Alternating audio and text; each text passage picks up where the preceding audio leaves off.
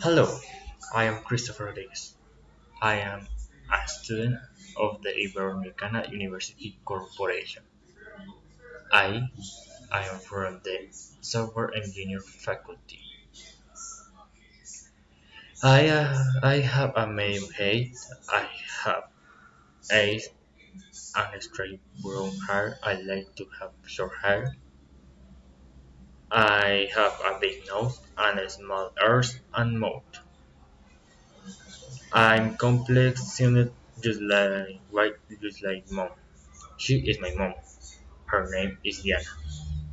Her hair is straight, long, and light brown, the same color as her eyes, which are big like her mouth.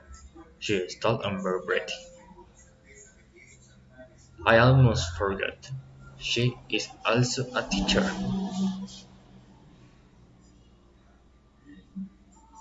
He he is my brother.